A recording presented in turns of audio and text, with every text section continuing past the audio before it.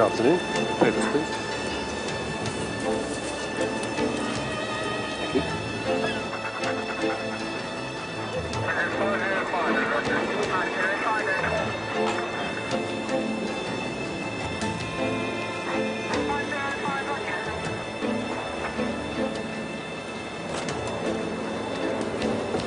Very good. Thank you. Thank you.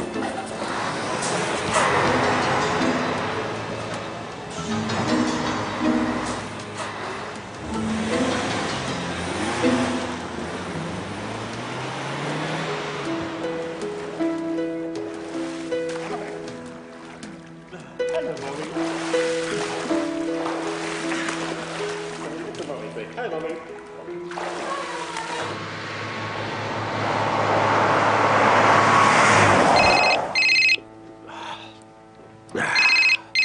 Thanks, Angel. Hello? Yeah, right. Good. Okay, I'll be right down. Okay. Darling, I've got to go out. I'm sorry, sweetheart, honestly. I'll be back to tuck him in, okay? Bye, Angel.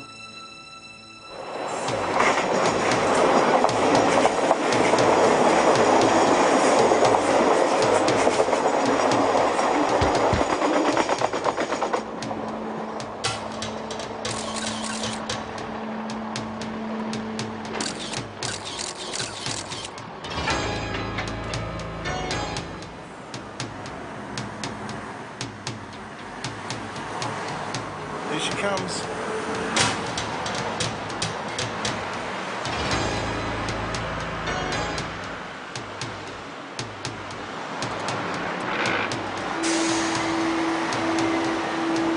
Lloyd to Pearson. Hold your position.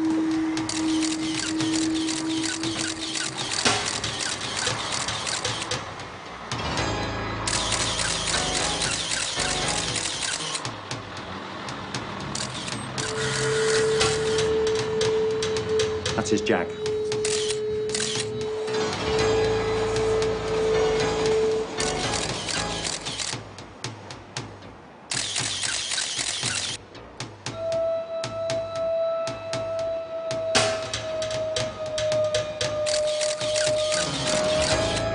Right, let's go, come on.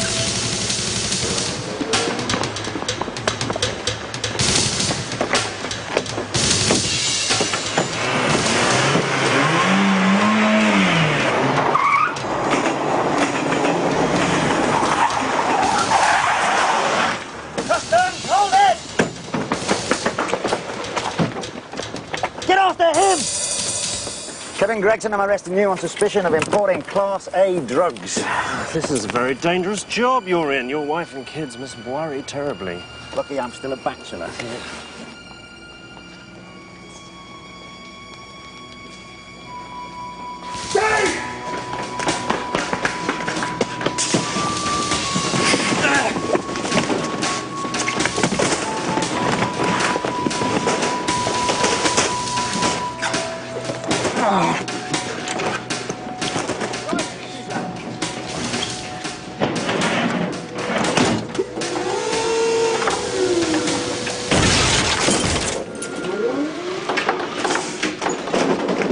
Window locks. Wise precaution, Mr. Bennett.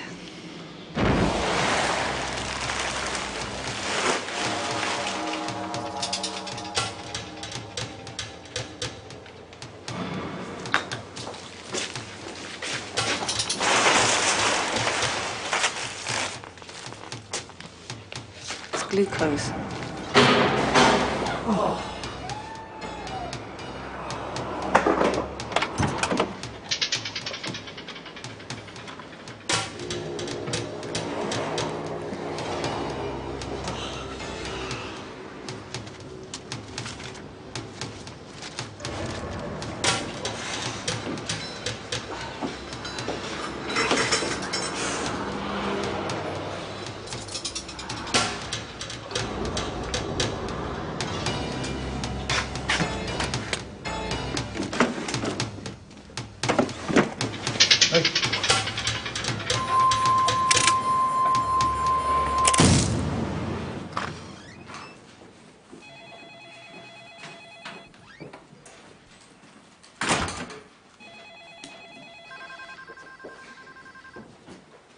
Pallisers can have this lot back with my compliments. I'm off for a bevy. First one of theirs you've lost. Unfortunately, she left her confession till the witness box. Got out of tighter spots, Mr. Kavanagh. I'm staying home tomorrow, Tom. Mountain of paperwork. That might be difficult, sir. Customs are sending down a brief for next week. Prosecuting? I thought you'd line me up for a GBH. Mr. Foxcott got to it first. Can't be much to the customs matter. It's a return from Ted Fellows in King's Bench Walk. Ted Fellows isn't even a silk. He had a coronary this morning. Didn't think you'd say no to a healthy fee. I don't have much choice, do I? Fancy a pint? All right for some, James.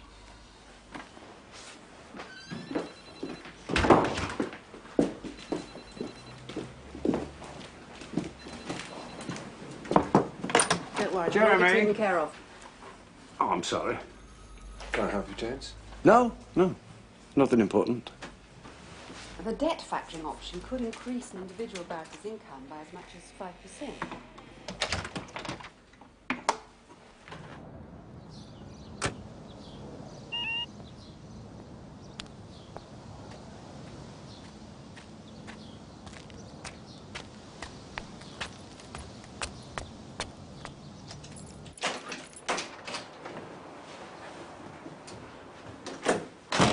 Hello, darling. Hi. How do I look?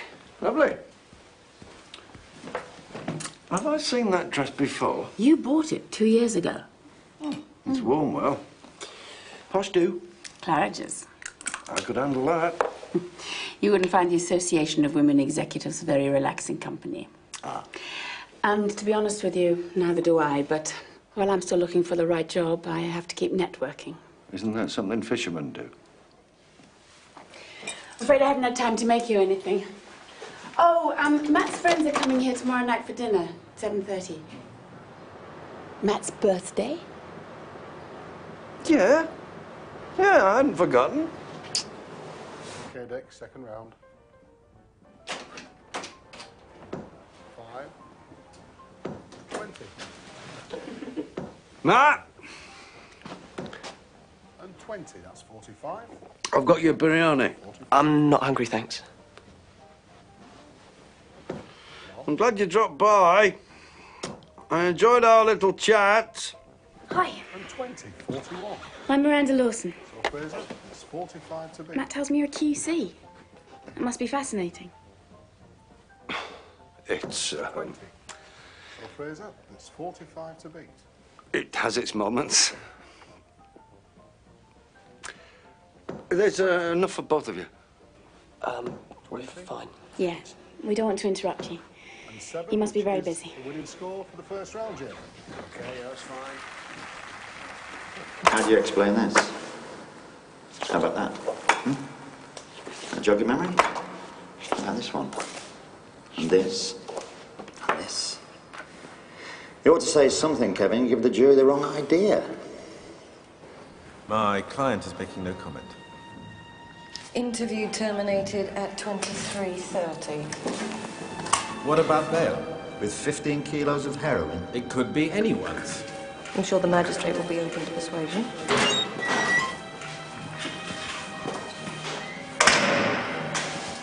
How much will it take? I never heard that. Well, you know where I am.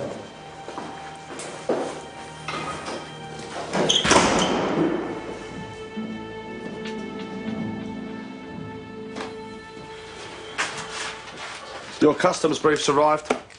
Con at 5. It's not all mine. Just carrying this lot about's enough to give you a seizure. Who's the junior? Miss Wilson, she was the only one available. Do you realise how much work is in this? She's barely been doing the job a year. 14 months, actually. Cancel your weekend. It's gonna be a steep learning curve. Have you noticed anything peculiar about Tom lately? His wife's in a psychiatric unit. She's suffering from a bad spell of postnatal depression. Poor chap. What about his wife? As far as I see it, there would only be two possible advantages in taking an appointment to the High Court bench. Never having to toady to a judge again, and my wife would have the exquisite pleasure of booking herself into the hairdressers as Lady Foxcott. The rest is just loneliness, creeping senility, and hemorrhoids. And the 60% slash in earnings. Then do you really want to struggle on into old age at the bar? Don't listen to him, Peter. I think I can wait a while. Could you have a word with Tom before he drives me into early retirement? Yes, I suppose I should. Bringing his problems into work. Yep. Your customs officers have arrived. Great. Only an hour late. Give me 5 minutes. A sympathetic line with Tom would be best.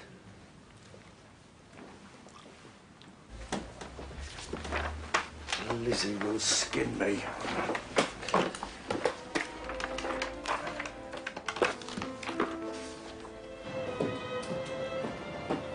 I know that tone.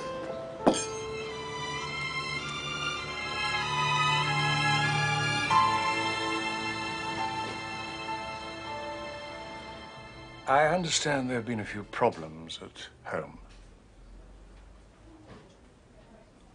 Childbirth is a difficult time for women. They can be a bit funny.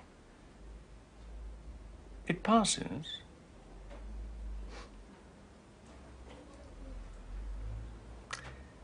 Well, good. Bring her along to the Chambers Bash. Get her out of herself. We'll see.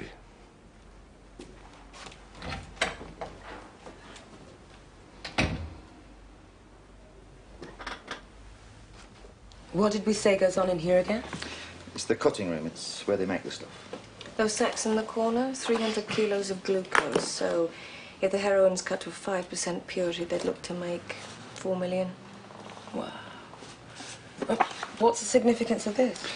Cutting is a closed operation. When you're dealing with 4 million quid's worth, you don't want anybody going in or out till you've shifted it. This amount could take 3 men, several days. They need feeding. Anything else on Gregson? Yeah, he owns a nightclub in Dagenham, Garter's. 5 years ago, he bailed out Main Beam Haulage. Bennett used to own it, but Gregson kept him on as a manager. 6 months later, he moved to a nice little pad in Surrey. Must have set him back 500K. He's also got a villa in the Algarve and a yacht in Jersey. What sort of yacht?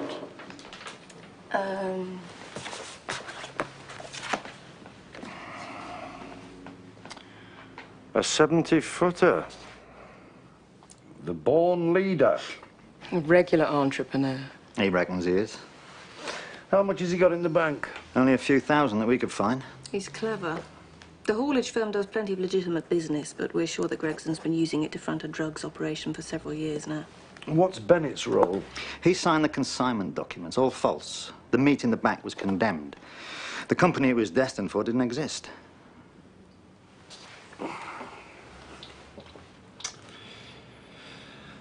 Neither of their fingerprints on the drugs? No. No evidence to link them to the purchase? The documents only tie in Bennett. We haven't got a lot to prove Gregson was knowingly concerned with the importation. Unless there's something you haven't told me. Well, you've got statements from all the investigating officers. But they don't tell us where the drugs came from. They were caught red-handed. The jury like to hear the full story. Wouldn't you? You know how sensitive our sources are, Mr. Kavanagh. If we keep them confidential, it's for a very good reason.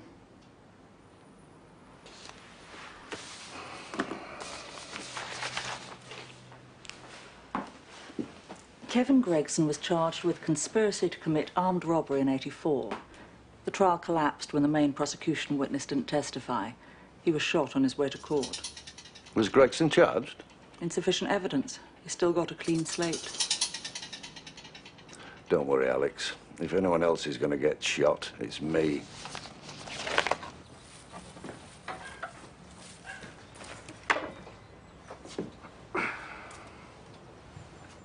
You finished early. Matt and his friends have gone out to a nightclub. I told them not to wait. We only got the papers this morning. We couldn't have a con till late. Never your fault, is it, Jim? Set the agenda for once, can't you? You're a silk, not a bloody tea boy. What am I supposed to do? I can't change the way the system works. I thought you were a persuasive man.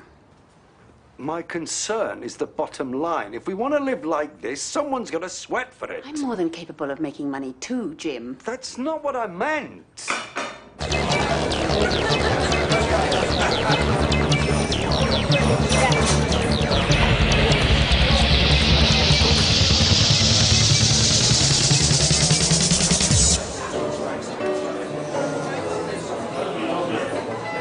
I love you from the bottom of my pencil case.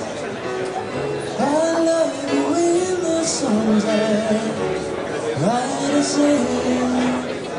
Love you because put me in my right place. And I love the BRS checks that you bring. Cheap, never cheap. I sing your songs. Cut it out, man.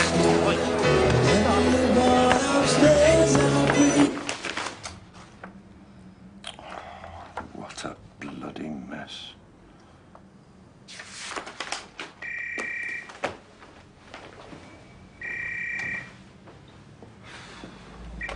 Hello. What? Just hold on to him, will you? What's your address? No, I'll come now. What's happened? Matt started a punch-up in a nightclub, apparently. I'll come with you. I think this is my responsibility.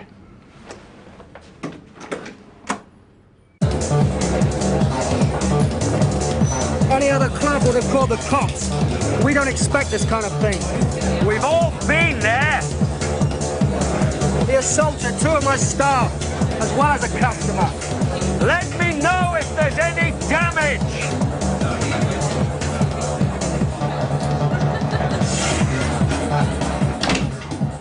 Happy birthday, son.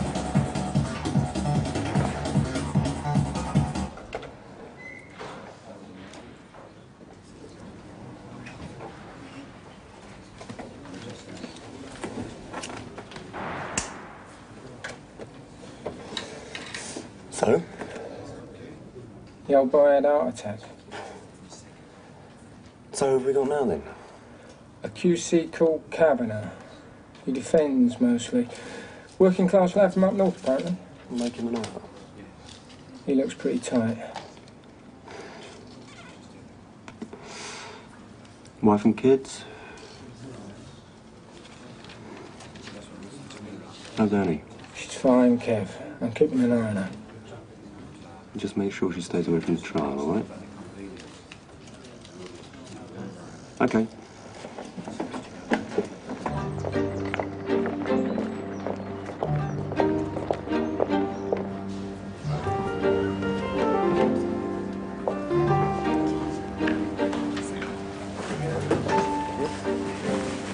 Turn up anything else on Gregson's finances? Only the one account. Ted Fellows left the papers in a right mess. Well, his heart wasn't in it.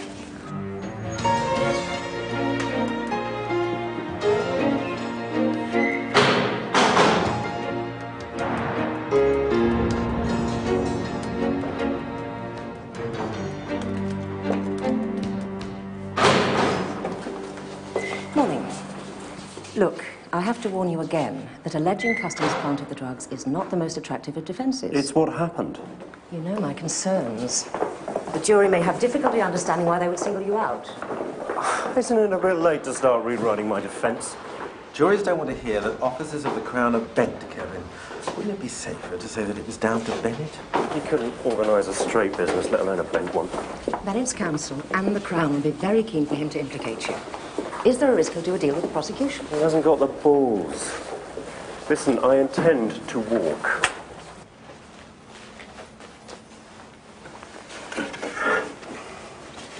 Graham Emerton.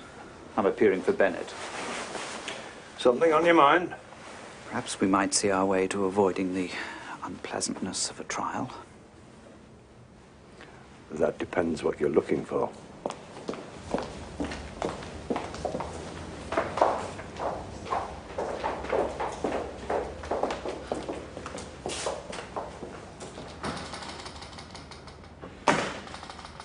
Customs wouldn't be happy with anything less than possession with intent to supply. A tete-a-tete, gentlemen. Well, it's hardly a conspiracy. Susanna Dixon. I represent Kevin Gregson. He's prepared to plead to the importation of contaminated meat. I don't see any evidence to sustain a case on the drugs. The jury might look a little harder. They can't see what isn't there. Excuse me. You will put my offer to customs?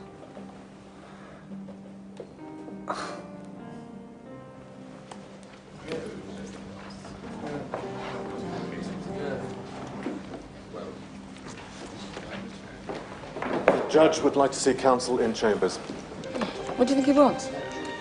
An old-fashioned carve-up, followed by an early lunch at the Carlton Club, I shouldn't wonder. I simply wanted to ensure a meaningful dialogue was taking place. If Your Honour is suggesting accepting a plea from Bennett and not proceeding against Mr. Gregson, it's quite out of the question. I'm sure you'll be mindful of the pressing obligation to save expensive court time, Mr. Kavanagh. Guilty pleas to counts acceptable to the Crown will, of course, receive the appropriate discount.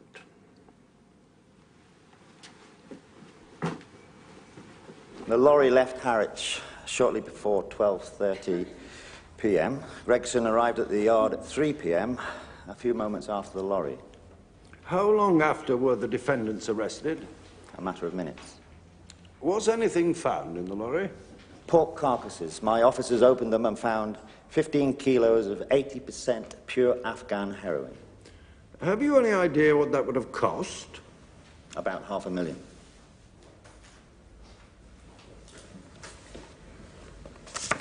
Precisely what was the load in the trailer? Condemned meat. The refrigeration unit wasn't even switched on. I understand there's a black market for that kind of meat, and if you're prepared to take the risk, it's easy money. I have come across it. Who arranged this importation? Bennett signed the paperwork. Bennett was the grafter. He ran the business day to day. Mr. Gregson only looked in now and then. Gregson came into the yard almost as the load arrived. How long did you have people watching Mainbeam's depot? 13.5 weeks. If you hadn't come up with a result after 3 months, might not your judgment be called into question? I'm not sure I understand that. What is your point, Miss Dixon? I'm suggesting these drugs were planted in the trailer by your officers. I plant flowers, miss, not drugs. Last year, Mr. Gregson's income from his 2 businesses was in the region of £120,000, wasn't it? Something like that, yes. But even a man of his means would have to dig deep to find £500,000. I assume so. You have to make assumptions, officer, because you have absolutely no evidence of my client parting with money to buy drugs. Have you? No.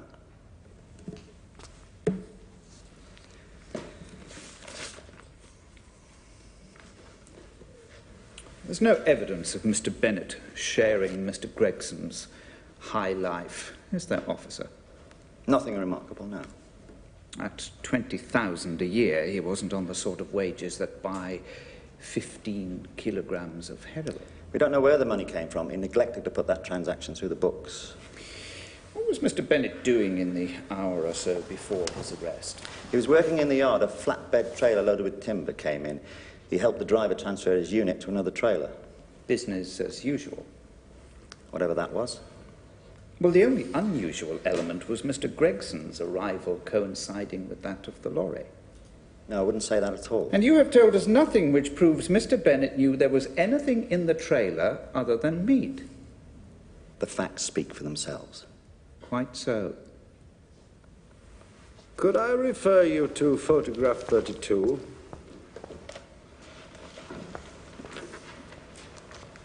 Could you tell the jury what this is?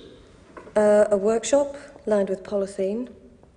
The sacks contain raw glucose used to cut the drugs to a lesser purity. What purpose does the polythene serve? It stops the heroin at £1,000 a teaspoon from falling through the floorboards. They maximise profits in every way. Wait there, please, Officer Norris. Look at the workshop photograph again. Do you see the shelves in the far right corner? I do. And the equipment stored there? It looks like a spray gun. Might not that have been used for the perfectly innocent purpose of spraying paint onto lorry panels? There was no evidence of that. Turn to page 853 in your bundle. Tell the jury what that is. It's a delivery note for 60 50-kilo sacks of glucose. To whom is the delivery? Barker's Soft Drinks Company. Would you read out the handwritten instruction on the bottom? Received 60, 6 returned. Would that not account for the presence of 6 sacks of glucose at Mainbeam? Well, it's a possibility, but it's unlikely. The truth is, officer, that for every piece of evidence you say is incriminating, there is an equally innocent explanation.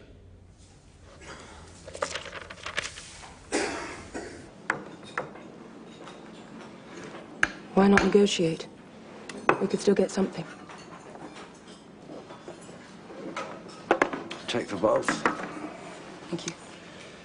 There's not a lot to be said for prosecuting, but now and again it has its own reward. Gregson is going to go. Thank you. And Bennett? He's easily led. He's helping to peddle the stuff, too. We'll use him to get to Gregson, if we can. If Gregson doesn't get to him first. I wouldn't mind a word with Emerton. The Ice Maiden has him under close arrest. How are you at subterfuge? I'll think of something.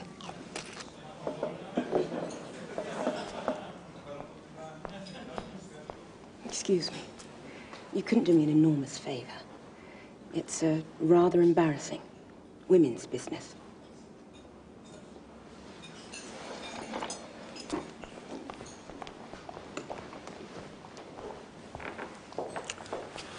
Shall we have a chat?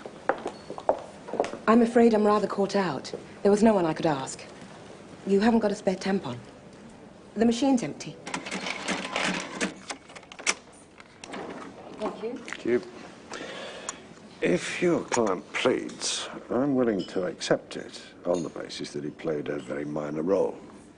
The judge will still give him a discount. Might even get away with 3 years. Out in 18 months. And that's rather optimistic. Not if he helps to sink Gregson. Well, you can't make that a condition. Put it to him. What's going on? I fancied another pud. Do you have a particular resentment towards me, Mr. Kavanagh? We all have to do our best for our clients. Dib, dib, dib.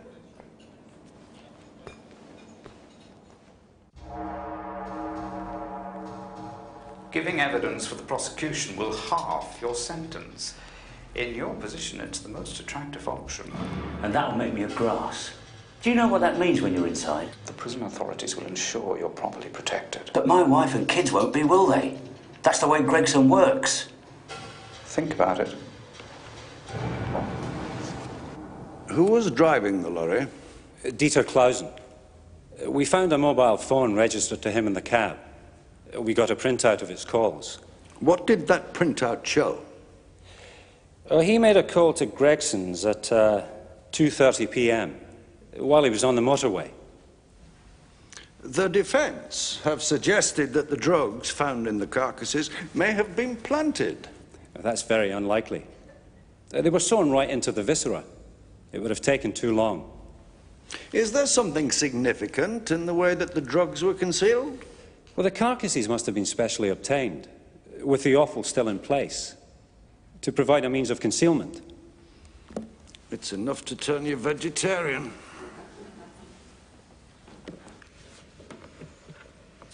You say the driver telephoned Mr. Gregson at 2:30? According to the printout. Look at Exhibit 357, officer. A photocopy of a Mainbeam business card found inside the lorry cab. Yes. There are 3 numbers on it. The fax and telephone numbers of the Mainbeam office and a mobile number. But it doesn't say it's Mr. Gregson's mobile, does it? No. The photos in the bundle were automatically time-coded by the camera, weren't they? Yes. And photograph 63 clearly shows Mr. Bennett working in the yard at 2:30. If the phone rang at that time, chances are he wouldn't hear it, especially over a lorry engine. Well, that may be. But I've no idea if Clausen phoned the office. The printout doesn't record unanswered calls. It's perfectly possible Mr. Clausen was hoping to contact Mr. Bennett on that mobile number. But Gregson came to the yard. Any competent boss would, if he thought his manager wasn't there to meet a delivery. Photographs 75 to 80, what do they show? That's me and Officer Lloyd recovering the drugs. Is there a photograph of the carcasses before you opened them? Well, there would be no point in photographing every square inch before we searched it. But there isn't even a picture of the drugs sewn into the viscera. What on earth possessed you not to record that? Was your photographer put off by the smell? Well, we found the drugs and then had them photographed. Or perhaps you got to the drugs so quickly your photographer couldn't keep up. It wasn't difficult to guess where they were. Did Officer Lloyd tell you where to find them? No, he did not. Photograph 103. A freezer full of unappetizing-looking meals. What food is that, officer? Frozen sausage and chips. Is the jury expected to conclude from this that my client was about to spend the next 3 days turning his business premises into a drugs factory? It's part of the picture. We also found sleeping bags and camp beds. This is a haulage depot. Drivers were arriving at all hours of the day and night, having driven hundreds of miles. You wouldn't expect them to get by on a cup of tea and a biscuit. Mr. Everton? No, Your Honour. May the witness be released? Certainly. Do you have any more witnesses, Mr. Kavanagh? One, perhaps 2, Your Honour. Perhaps this might be a convenient place to adjourn. A new day awaits us in the morning. All rise. I think the Crown is trying to make a deal with Bennett. They want him to turn Queen's evidence. That's the way I would want it in Kavanagh's shoes. He's got no evidence to give. Bennett stands to gain a lot from helping the other side. It won't make him very popular. I should take the threat a little more seriously, Mr. Gregson. You'll need to find some pretty heavy ammunition to use against him. See what you can come up with.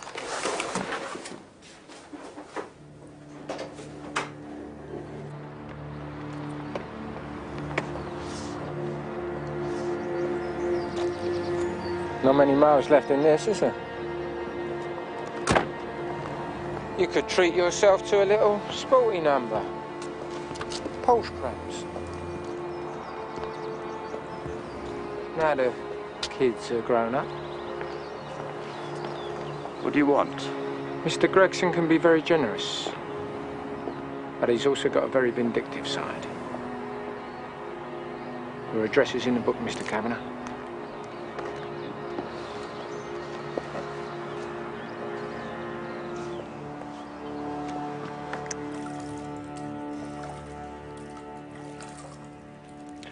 I wondered what had happened to you. I was asked for an interview with a new hospital trust. An interview at this time of night? The chairman's on an overnight flight to New York. He wanted to see me before I meet with the other trustees tomorrow. Well, you could have phoned. Oh, well, I know what that's like. Night-night.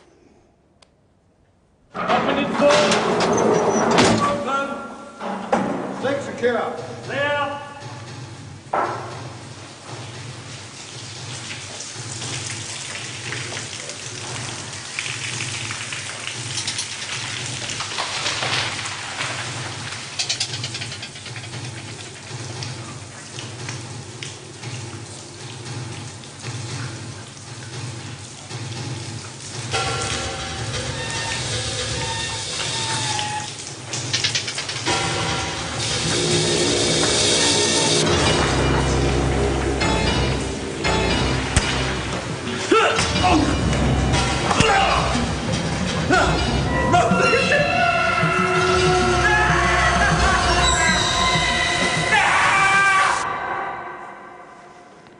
You are coming to the Chambers Bash tonight?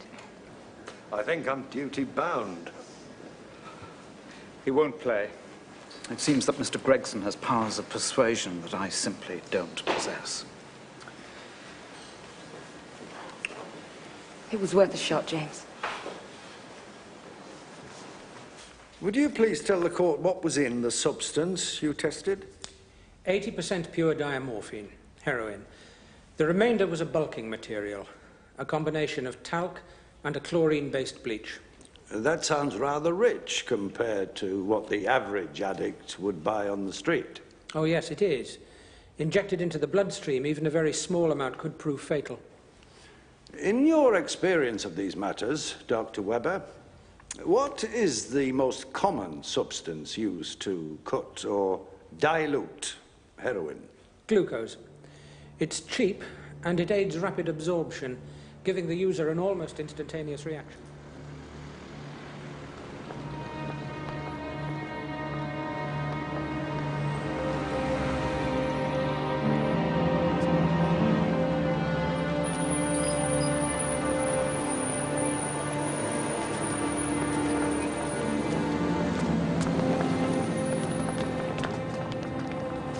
Mrs. Kavanagh, Yes?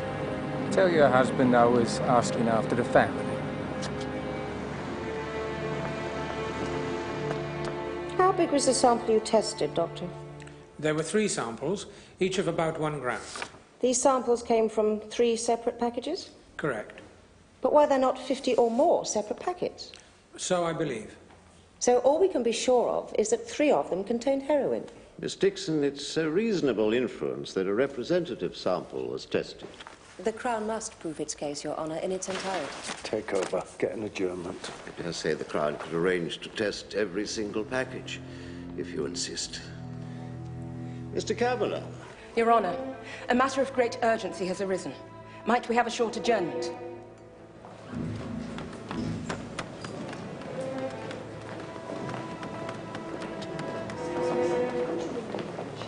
Yes, I'm going to do that.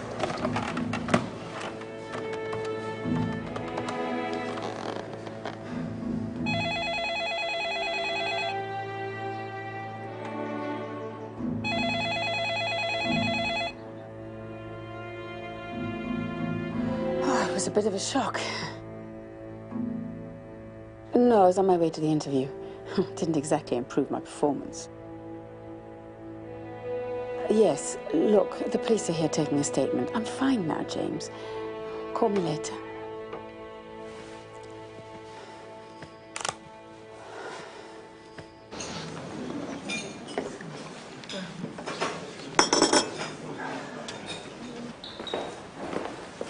Is there a problem? I'll say. Gregson's heavies just had a go at my wife. I'm sorry about that. I think it warrants a little more reaction than that.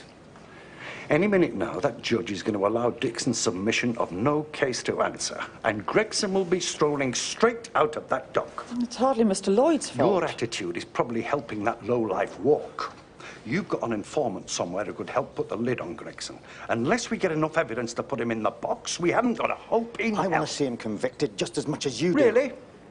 But what's the point of protecting your source at the expense of our You're not case? responsible for the safety of our informant. I am. I don't think you quite realise the difficult choices Simon's had to make. I think I do, Miss Norris. And I can just about grasp the fact that Mr. Gregson is capable of doing more damage outside prison than he is inside. Mr. Kavanagh. I'll get the divisional head to review the decision. Well, what do I tell the judge? We're 5 minutes away from closing our case. Assume we're calling the informant. Ask him to adjourn until tomorrow. Lizzie! Good evening, sir. Hello? Where's Matt? Oh, still skulking in his room. Lizzie, I'm sorry. I'm so sorry. I'll survive, probably. Rip the bastard's head off. The police are going to stay till it's over. I should never have taken the case. Oh, you had no choice. No. What about the job? Oh, I'll hear tomorrow. I was shaking so much they probably thought I was deranged. That'll be fine. Come with me to the chambers, Bash, eh? I don't think I can face it. I'm not leaving you alone with a young policeman. Come on.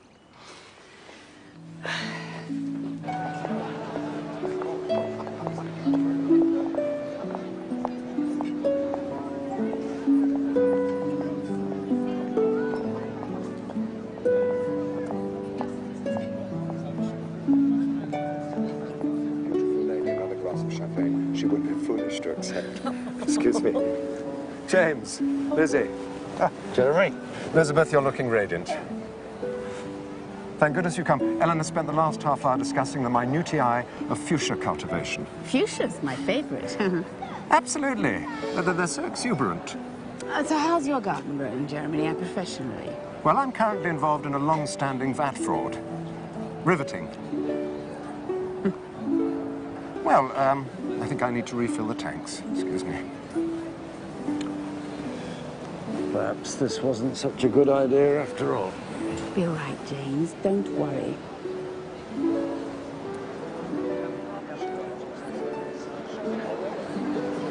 How's Lizzie?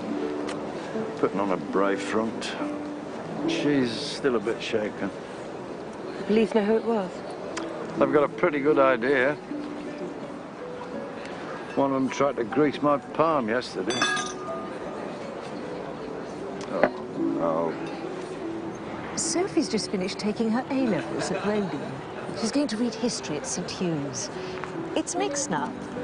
Magdalen was all men in my day. Well, I'm sure that suits some people. Oh, Tom. Oh, it's such a shame about your wife. Is she feeling better? Oh, she's bloody well cracking up. Oh, dear. Well, I'm sure we all wish her a speedy recovery. Bollocks. Shall we look at the seating plan? You don't give a toss. Come on, Tom. I haven't finished my drink yet. You know you don't enjoy these things any more than I do. Why not go home? We've all got to work in the morning. How long's that gonna last? What do you mean? I know you lot want to get rid of me. Get in some fancy administrator. Where on earth did you get this idea? I know everything that happens in chambers. It's my job, isn't it? No one wants to get rid of you.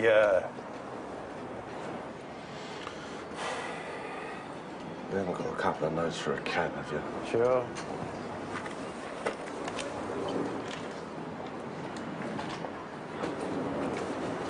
And Tom, your job is safe, all right?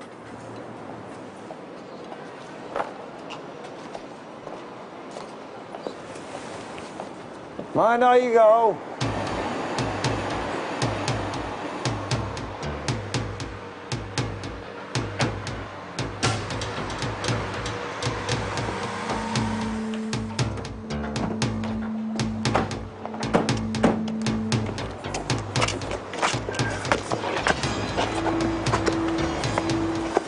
What is this? I'm taking you in. But we've got the deal. Look, I've got no option. You'll be looked after, all right? Come on. You bastard! Listen, you'll do as you're told.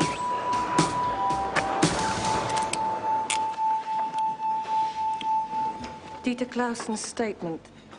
I don't think you'll find his evidence takes us very much further. He says that Bennett was the one that organised the importation, that Gregson knew nothing about it.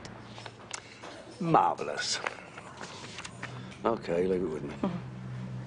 Oh, there's one more thing. Did Lloyd take this picture of Gregson's yacht? I assume so. I wasn't there. The only document we've got from Jersey is the yacht's log. Lloyd must have seized more than that. I have no idea. Well, you've seized vessels before. You know how much paperwork's involved. Well, I'll ask him.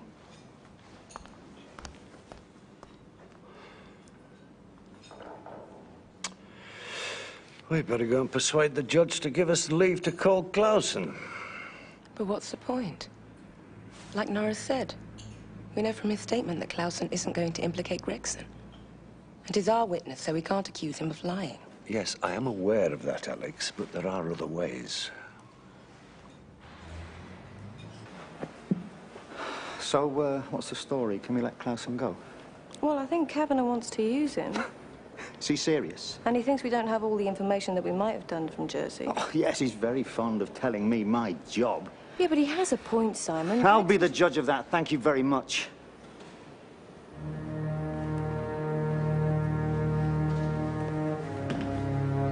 I don't know where you dug him up from, but he seems to be losing it.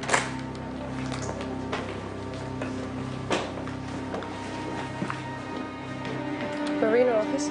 This is Jenny Norris here from Customs and Excise. My colleague, Mr. Lloyd, seized the Bourne Leader 2 months ago.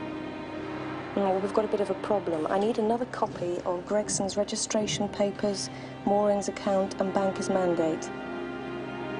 Huh? Do you think you could fax them to me? And you had a relationship with Customs and Excise. Could you tell us what that was? I provided Officer Lloyd with information. In return for payment? Usually. Where did the drugs come from? Mr. Lloyd arranged for Dutch Customs to provide them. How were they to be paid for? Cash from Mr. Bennett. How much? 300,000. To be delivered where? Main Beam Haulage Depot. So, on the way, why did you call Mr. Gregson on his mobile? I must have got the numbers mixed up.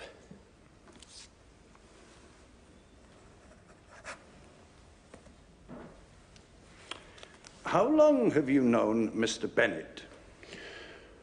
Ever since I started doing jobs for Main Beam Haulage.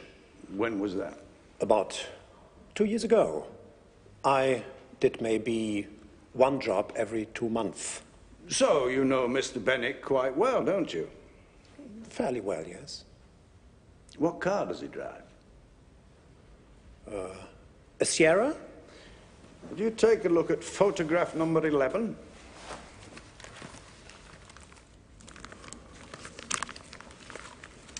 Is that the car? Yes. F-Reg, pretty beaten up. Touch of rust here and there. Turn now to photograph 106. What do you think that is? I don't know. It looks like someone's flat. Let's look a little closer, shall we? Turn over the page. That's the bedroom. No pictures on the wall. Paint peeling. The bed's seen better days. Now to the next page. That's the kitchen. Your Honour, this is all very picturesque, but I'm not sure how it's helping the jury. I was beginning to wonder myself. Your Honour, I'll make the point straight away. Does it look to you like the home of a man with £300,000 in his pocket? Your Honour, how can this witness possibly answer that question? Your Honour, perhaps Mr. Clausen can help the jury with this. What sort of car does Mr. Gregson drive? How should I know? Perhaps we can refresh your memory. Turn now to photograph 23.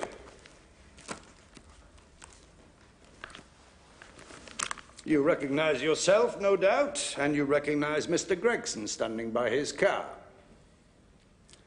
A brand new Jaguar. Really, Your Honour, now my learned friend is cross-examining his own witness. Mr. Kavanagh, that must be right. Your Honour, I am not cross-examining my own witness at all. It's a perfectly straightforward point that Mr. Clausen can deal with me. Your evidence, Mr. Clausen, is that of the two men we've been talking about, it was Mr. Bennett that gave you the £300,000. Yes. Thank you very much, Mr. Clausen. Wait there, would you?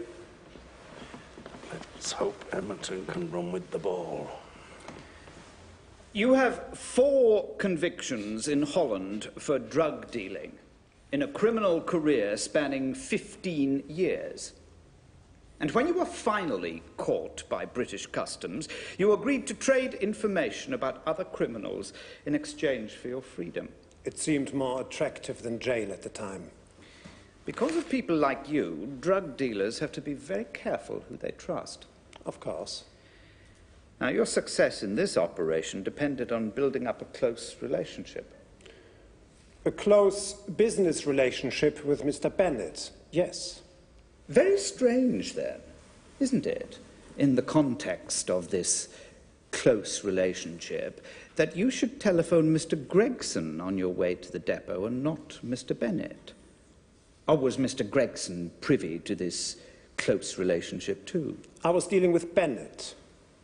Now, you know, and all the evidence bears this out, that my client couldn't have begun to finance a deal of this nature. He must have had some savings. On 20,000 a year? Mr. Clausen, it must be perfectly clear to the jury by now that your evidence is utterly absurd. Who or what are you afraid of? I'm not afraid of anyone. You know full well that if you told the truth about Mr. Gregson, he could make life very unpleasant for you. Isn't that why Customs have been protecting you? Hmm? Thank you, Mr. Clausen. Your Honour, that concludes the case for the prosecution.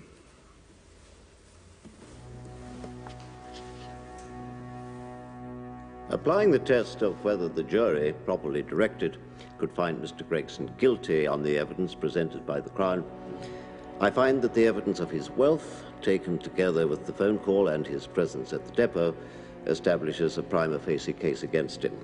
I therefore find that there is a case to answer.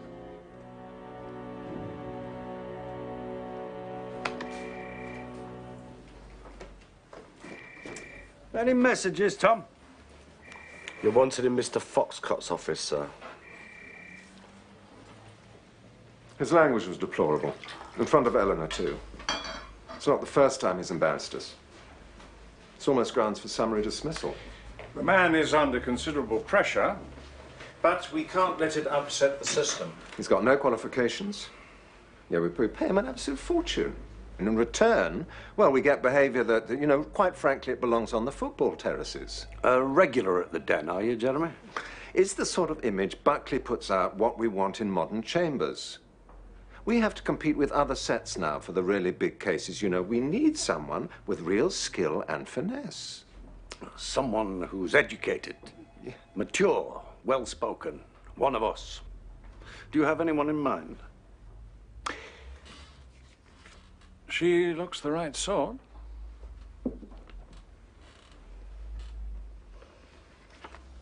Sarah Lee Gordon, aged 40, Cheltenham Ladies, Durham University, chartered accountant. Now, where have I seen her before? She's extremely capable. I'm sure she is. Bit old for you, though, Jeremy. She's written an excellent report on how we can increase our cash flow and improve our efficiency. What other chambers has she turned round like this? Ours would be the first. So she's good on theory? Look, she has an excellent pedigree. So's my old man's dog, but I wouldn't drag him out of the kennel to replace a clerk who's worked with us for 20 years. He's done very little for me. You should try talking to him. Perhaps if we were to discuss this in a slightly more rational fashion. What Tom has is the common touch. Now, with that comes a few rough edges. He made a mistake. Read him the Riot Act and then give the man a chance. Let's keep Ms. Lee Gordon on file, shall we?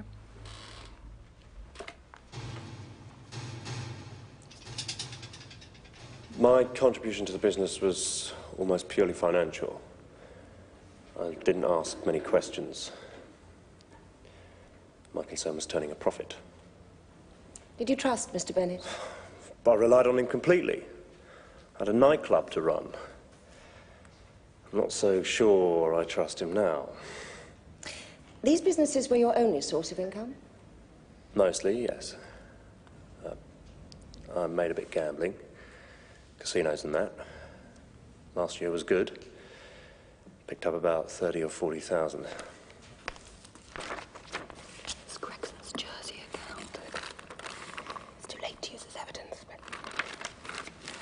Would you say things have been going well for you?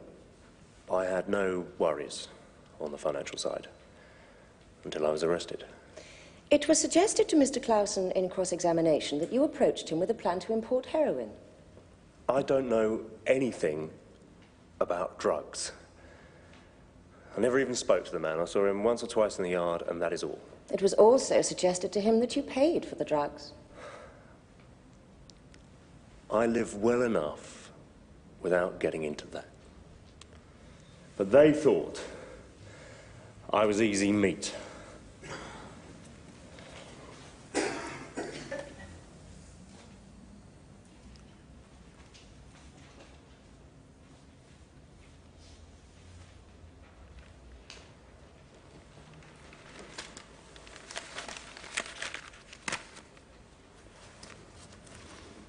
Mr. Gregson, you deny having any knowledge whatsoever of the presence of drugs in the trailer. That's the nub of your defense, isn't it?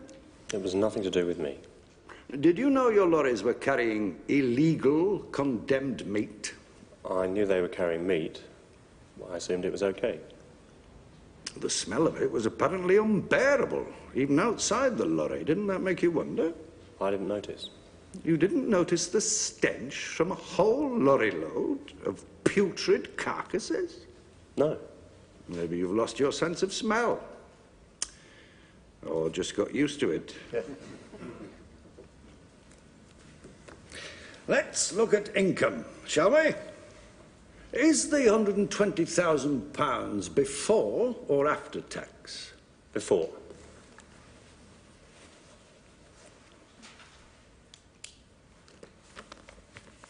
We'll be generous. Let's say you keep 80 of that. Would that be fair?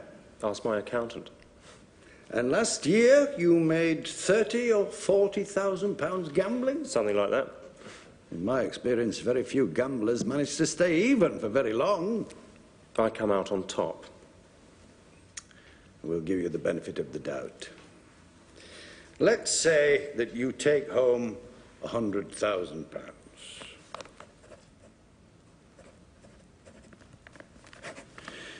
You have a house worth £500,000. What's the mortgage? For God's sake.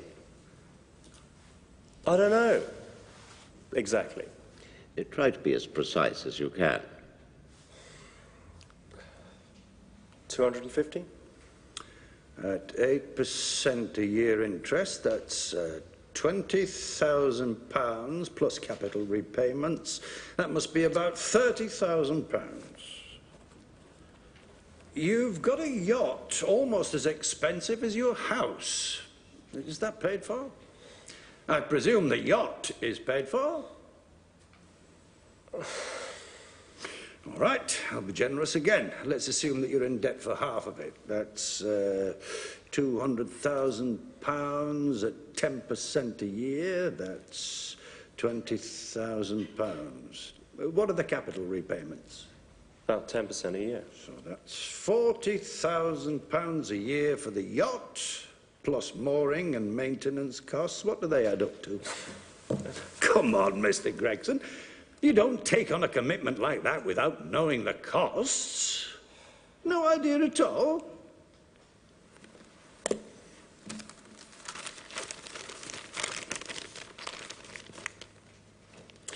Is 17,500 near the mark? Mr. Gregson? What is this? We're waiting, Mr. Gregson. Give or take? Good.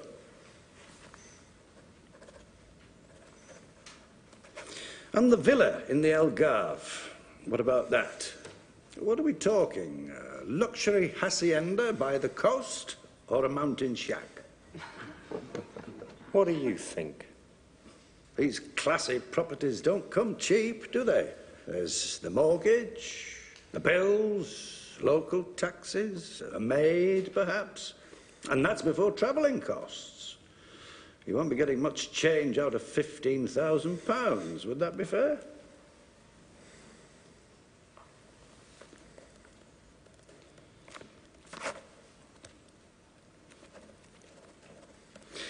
That leaves you £2,500 a year adrift. And that's before electricity and council tax. Doesn't leave you much to feed a family. Does your wife take in ironing? So, where does the money come from? I told you. I'm a lucky gambler. Really? If I were your wife, I'd be very concerned. Leave her out of this, will you, please? Come on, Mr. Gregson. You don't get a quayside spot in St. Helier Marina or a £500,000 loan. Thanks to the lucky spin of a roulette wheel, people want to know what you're worth, don't they? With references from banks. There are other ways of persuading people. Oh, you're accustomed to persuading people, are you? What with? Cash? We've just accounted for all your cash. How else do you persuade people? Force of personality? How do you get what you want, Mr. Gregson? With the spare cash you haven't got, or by other, cheaper means? In the last 5 years, you have acquired 2 substantial businesses, as well as personal assets probably worth over £1 million. You've told the court you made it lawfully. How? Talk to my accountant. He must be very good. Persuadable, is he? Your Honour, this tiresome innuendo is getting us nowhere. Mr. Kavanagh. You've got an awful lot to lose, Mr. Gregson. Up till now, you've bullied your way out of trouble. But if you're found guilty and those precious assets are seized, where will that leave you? And your wife and children? I told you, leave them out of this. You're a drugs dealer, Mr. Gregson. That's where your money comes from. I don't think so. You knew Clausen as a man who could fix a supplier. You made the deal and then used your depot to cut down the heroin. Rubbish. He called you on his mobile and told you he was on his way with the drugs. You came running. You wish. You were caught taking personal delivery. I was set up. Doesn't feel too good, does it, being on the receiving end? Shame, isn't it? Wealthy man. Entrepreneur. Had it all your own way till now. But you can't buy your way out of this one. What do you know? You're nothing. Anyone can buy you. You wish. Mr. Gregson.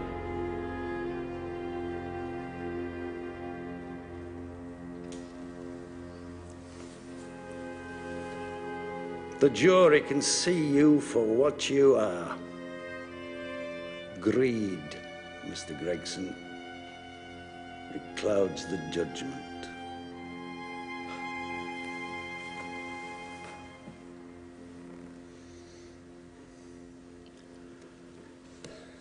Mr. Emerton, is your client giving evidence?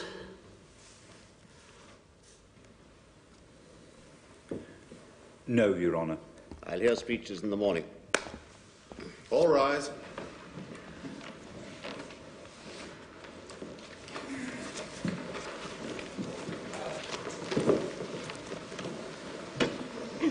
It's a pity you didn't tell me about Gregson's Jersey account before we closed the prosecution case. Well, Lloyd's been snowed under. He could have overlooked it. You don't believe that. We all make mistakes.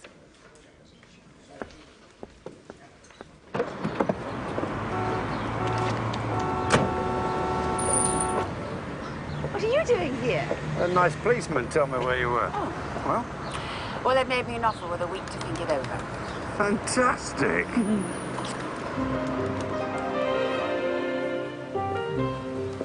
I'd forgotten the park was here. When will the case finish? We're into injury time. Maybe we could take next month off. Go sailing in the Caribbean. What's stopping us? I've got lives to run, Jim. I've got to raise the funds to build an entire new hospital. Okay, I'll take the time off and look after you. Just win this case.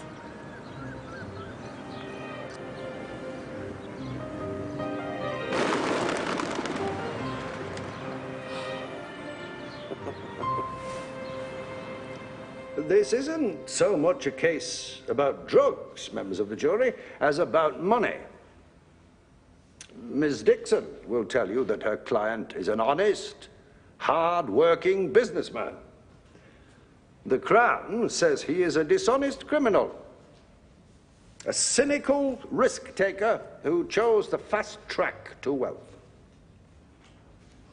Look at the bottom line. 15 kilos of heroin, a transport depot fully equipped to cut it down for sale on the streets, and Mr. Gregson, living the life of a millionaire, is caught meeting the lorry. Where does all this money come from? Not from his businesses. You've heard the figures, they just don't add up. No, the answer is, it comes from turning a 1,000% profit on dealing drugs.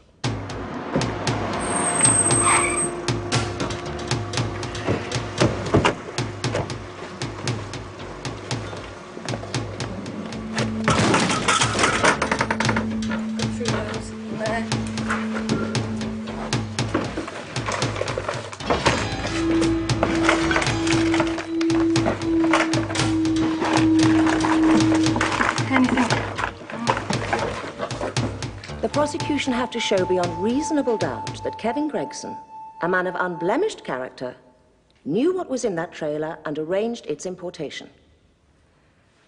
But the best they can offer is testimony from a professional criminal who doesn't even implicate my client.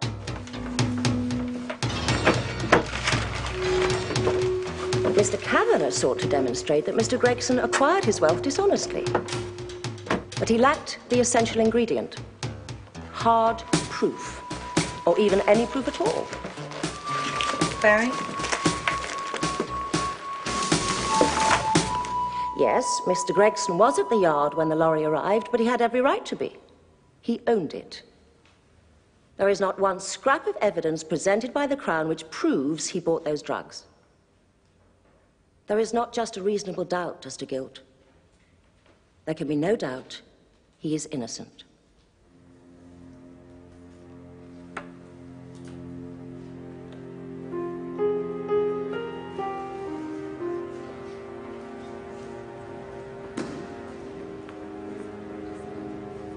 I hate this wait.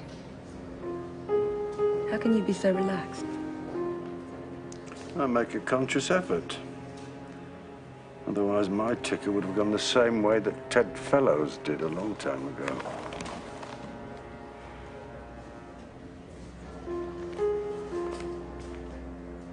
On count one, it is alleged that on the 8th of June this year, Patrick Bennett and Kevin Gregson were knowingly concerned in the fraudulent evasion of the prohibition on the importation of drugs of Class A, namely diamorphine, imposed by the Misuse of Drugs Act 1971. On this charge, do you find the defendant, Patrick Bennett, guilty or not guilty? Guilty. And on this charge, do you find the defendant, Kevin Gregson, guilty or not guilty? Guilty.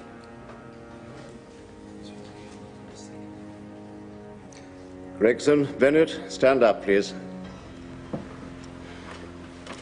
Much as the jury would like to have the satisfaction of hearing the lengthy custodial sentences which you will inevitably receive, the law requires me to remand you into custody, pending the preparation of pre-sentence reports. But I warn you now not to expect any leniency from this court. Take them down.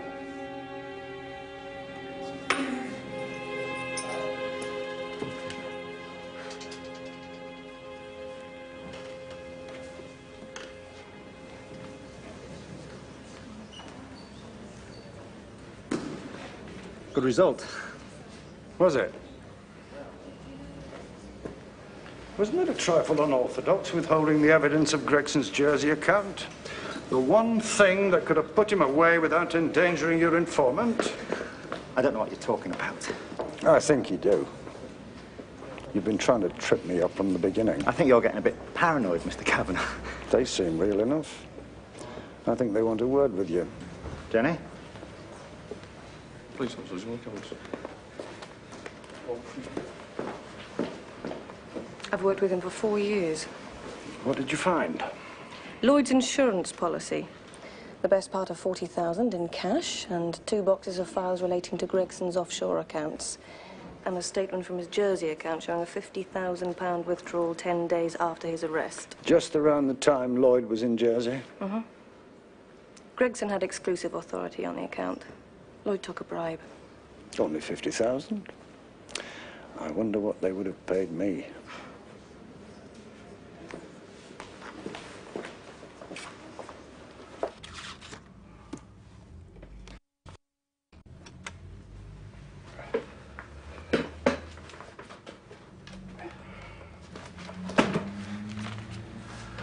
Your case next Monday. It's going to plead. But Mr. Aldermartin needs a leader in the Court of Appeal. Sorry, Tom. I'm going sailing. It's private. Money isn't the only consideration.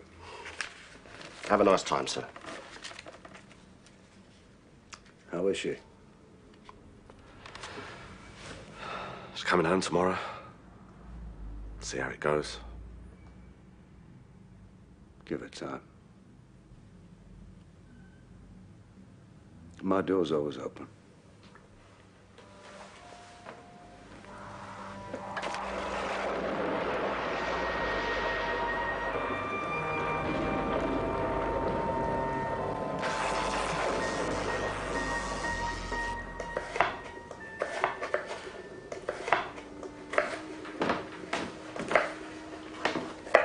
You didn't have to do all this. I think Matt's eaten for about 3 days. How is he? Well, gorgeous Miranda is going out with the brother of one of his classmates, Charles Fordham, Viscount. Perhaps I'd better cheer him up.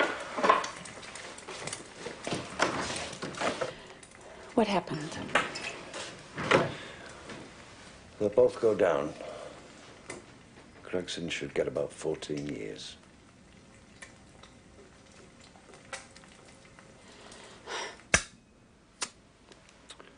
We never pop at Maxim's. A girl I was once keen on buggered off with a friend of mine because his dad had bought him an open-top Triumph Herald. I got pie-eyed on Sweet Sauterne. Had a hangover for a month. This won't even give you a headache. She wasn't that wonderful. Just thought she was. To a short memory.